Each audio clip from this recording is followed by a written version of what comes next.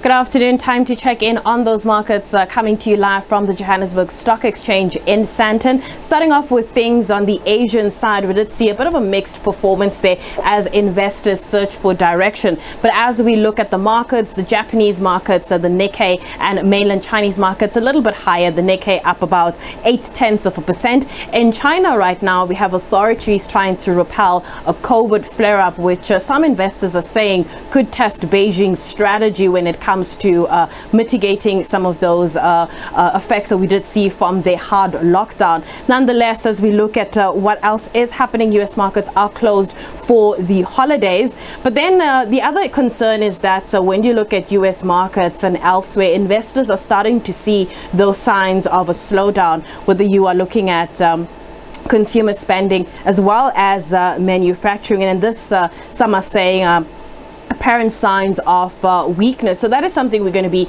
keeping abreast of and looking at. But to talk to us about how we're kicking off the second half of the year so far, we are joined by Gary Boyson from Rand Swiss. Gary, thank you so much for your time. So let's look in on the JSE. So it's about what, call it the first, we want to call it the first trading day officially, but let's look at it as a first week so far for the month of July. How are we looking so far? Oh, very, very, very positive. As you said, we've got the US markets closed this evening, but we did have the S&P 500 up over 1% on Friday.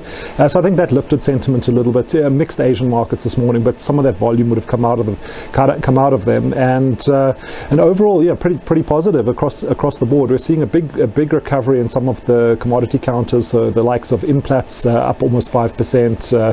You've got Amplats also doing well. Sasol up over 5%. So some of those oil and gas companies doing well. We've got Prosus and Naspers taking a little bit of a back seat. They fell slightly, but that was obviously after the big run up that we saw last week on the announcement that they would do a little bit of financial engineering to try and narrow the discount. All right, so let's talk a little bit about the currency dynamics. I mean, looking at the rand at this particular point, 16.25 thereabout. What can we say about the dollar's performance, especially when we look back at the first half of the year, and then I suppose even tying it in with the rand here?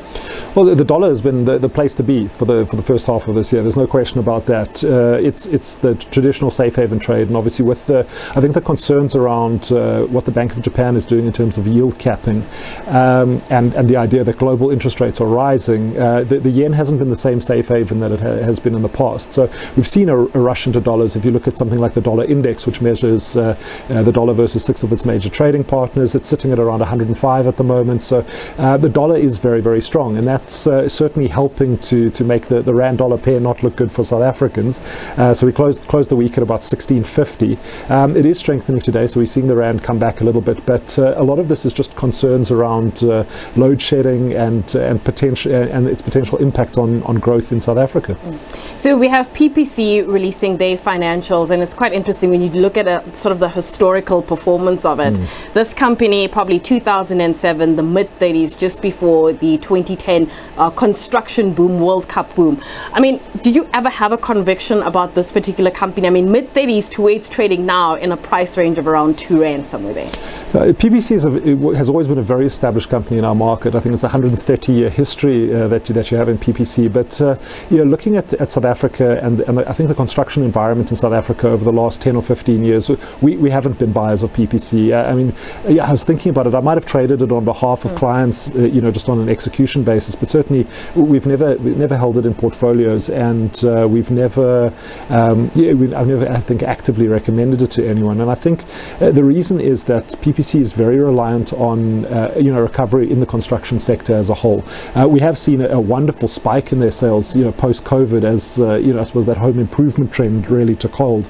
And in the results today, they did mention a normalization of that effect, and they're seeing a little bit of a drop-off. And I mean, it's a company that's paying down debt and definitely getting in better shape. But I think they've always had to compete with very, very cheap imports from overseas. There's also Sapaku, who's kind of the up-and-coming cement manufacturer in the sector.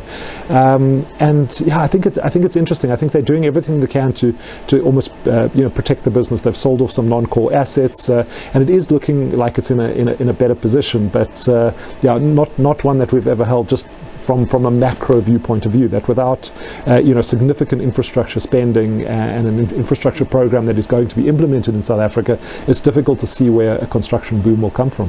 What are you seeing when it comes to the biggest risks and challenges going into the second half of the year? Is that locally or internationally? I think locally, locally, the load shedding is a real concern. So the idea that we have level 6 load shedding for a couple of days and then it kind of moves back to level 4, I don't think it's going to move the needle in terms of growth expectations in South Africa. I don't think it's going to particularly spook the credit ratings agencies either. But if we see a protracted energy interruption and level 6 and potentially level 8 coming, this is going to impact South African growth. I think that will, we've seen a correlation between the local currency and the load shedding announcements, and I think the big concern is that our first quarter GDP growth numbers showed that the manufacturing sector was actually doing fairly well. Now, in a rising interest rate environment, so we have to assume that the South African Reserve Bank is going to continue to increase interest rates, and then also seeing energy, or at least electricity supply interruptions. That I think is going to weigh on the manufacturing sectors. If commodity prices don't hold up and we see the international markets moving into international economies at least moving into a recession and commodity prices falling, I think we might be in for economically a very, very tough half in South Africa. Yeah. Before I let you go, just quickly, we've got FOMC and non-farm payrolls on Friday. Which one are you going to be paying close attention to? Oh, yeah, I think you've got to watch both of them, but I think probably the FOMC minutes are going to be more important. So, if you look at the non-farm payroll numbers, the expectations are that you're going to see a moderation at the moment. Obviously, that'll change into the number. I think they're expecting about 270,000 new jobs added. The unemployment rate is expected to stay stable at about 3.6%, and average hourly earnings, which I think is going to be the key number, are expected to actually drop from 5.2 to 5%. Yeah. Now, it's very difficult to read that number, and that's why I say it's not going to be that important this time round, because you just don't know what the market is looking for. Do they want a weak US labor market which is going to moderate inflation, or do they want a strong labor market saying that things are not so bad in the underlying economy, but then you've got to assume that the Fed is going to hike interest rates and try and squash that. So it's very difficult to read how the market's going to react to the number this weekend. So I think all focus on the Fed minutes and what's going on in the minds of the Fed governors. All right, Gary, let's leave it there. It would have been nice to actually, I suppose, we can discuss this on your next appearance, where we try to decide which matters for the markets. Is it the prospect of a recession, or is it high inflation? And I wonder which of the two is quite scary, but that will leave for a conversation for another day. Thank you so much to Gary Boyson from Rand Swiss, unpacking the latest market developments for us. As we mentioned, Wednesday, those FOMC minutes, and of course, those non-farm payrolls numbers on Friday.